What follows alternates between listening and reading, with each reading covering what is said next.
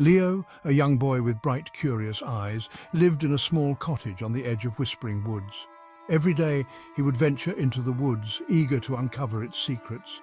The trees whispered secrets to him in the rustling leaves. The birds sang him songs of faraway lands. Leo loved the woods as if they were his own secret garden. One sunny afternoon, as Leo ambled through the woods, a flash of blue caught his eye. It shimmered behind a curtain of vines. Curiosity bubbled inside him like a potion.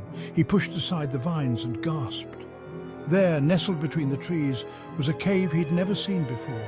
The blue shimmer seemed to emanate from within. With a deep breath, Leo entered the cave. It was surprisingly spacious. Sunbeams pierced through cracks in the ceiling, illuminating the dusty air. As his eyes adjusted, he noticed something extraordinary. In the center of the cave lay a creature so large it took his breath away. It was a dinosaur, a brontosaurus to be exact, with scales the color of moss and eyes like melted chocolate. The brontosaurus blinked slowly, its gaze meeting Leo's. Fear should have gripped him, but all Leo felt was wonder. The creature seemed as surprised to see him as he was to see it. It let out a soft rumble, a sound like distant thunder. In that moment, Leo knew he had stumbled upon something truly magical. Leo cautiously approached the brontosaurus, his heart pounding with a mixture of fear and excitement. He reached out a hesitant hand and touched its enormous leg. The scales were surprisingly warm and smooth, like polished stones. "Hello," Leo whispered, his voice barely audible in the vastness of the cave. To his amazement, the brontosaurus dipped its head slightly, as if acknowledging his greeting. Leo felt a surge of happiness. He knew then that this creature meant him no harm. He decided to name him Bronto. Days turned into weeks, and Leo's visits to Bronto became a daily ritual. He would bring him fresh fruit and vegetables from his garden, which Bronto would devour with a contented rumble.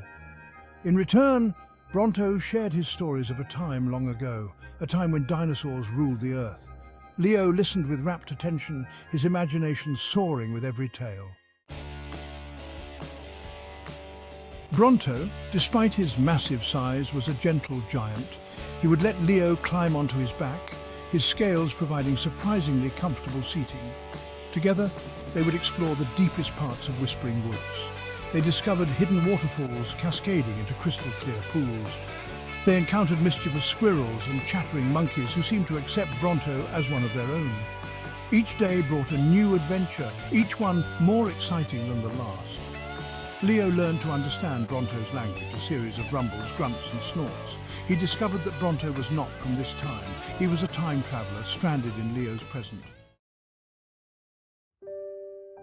One day, while exploring a particularly dense part of the woods, Leo stumbled and fell, twisting his ankle. The pain brought tears to his eyes. Bronto, sensing his distress, gently lifted Leo with his trunk and carried him back to the cave. He lay Leo down on a bed of soft moss and watched over him with a worried expression. Bronto's concern touched Leo deeply. He knew that Bronto cared for him as much as he cared for Bronto. Their bond had grown stronger than he could have ever imagined.